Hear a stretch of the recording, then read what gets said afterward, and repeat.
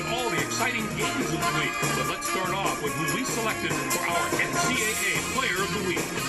Holden has already been our choice before, and here he is again. There are very few players who can make it on the list once. Getting on it multiple times is a testament to what a special talent he is.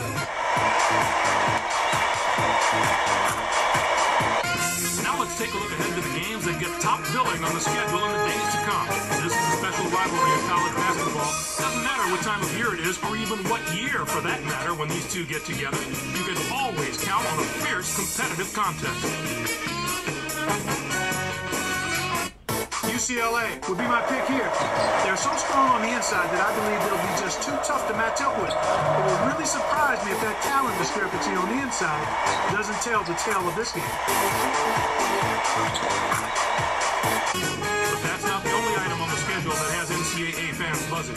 This game matches a pair of top 10 teams and is sure to bring both teams' fans out of the woodwork, not to mention a fair share of the national media.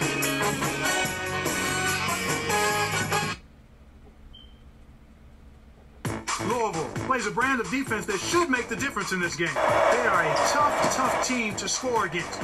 And if you don't squeeze the orange, they'll take it. I think they'll be in top form for this contest.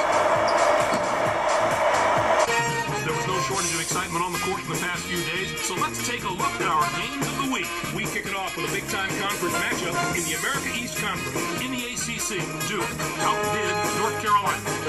Both of these teams are jostling for position at this point in the season. We're in that critical part of the year when everybody's trying to get hot before the postseason. Momentum is everything right now. Jefferson was a man possessed. His 22 points led all score. They needed an effort like that to get this win. He saw all sorts of defensive looks, but no matter what they threw at him, he handled it and handled it well. Although this next contest seemed predictable enough, one of the best teams in the country suffered a severe shock to the system. Wisconsin outdid Indiana. This is one of those upsets that no one could predict here, Greg. Indiana was sitting pretty as a top 5 team, but you've got to have some doubts about them after a loss like this. Wisconsin played some absolutely stifling defense. They made the guys on the other side work for every basket, and you can see that reflected in the shooting percentage. They never let up on the defensive end. That really took the pressure off the offense and allowed them to dictate the tempo of the game. To me, that was the biggest factor.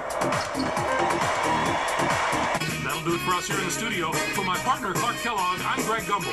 Thanks for watching College Hoop Tonight, brought to you by State Farm, the #1 auto insurer. Enjoy the exciting week of college hoops action to come.